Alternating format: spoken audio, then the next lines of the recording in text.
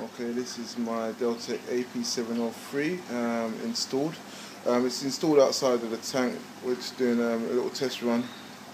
Not so much a test run, we're going to basically leave this like this for a couple of weeks until I can sort out a new sump, because what we're going to do, my plan is to put it inside the sump. I've always been against putting equipment in the sumps because I believe it just displaces the water. Anyway, but I'm going to have to do it with this big beast, because unfortunately it does look unsightly outside of the tank. We want it hidden underneath here. Anyway, yeah, I mean it's a bit noisy, to be quite honest with you. That's another reason why I want it inside the cabinet. As you can see, got nice foam coming up there.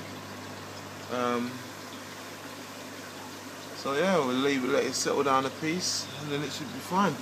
This is my fancy pipe work. Got to do a bit of DIY stuff. As you can see, I've got like a white tube that's just a sleeve over the end, so the water's basically draining straight down into the sump. Got crazy pipe work going on here. So you can see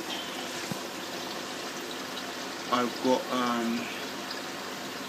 a T, and to the left you can see where the T, that's draining straight down into the sump, and at the bottom of the T we've got a reducer, which is in turn running up the length of this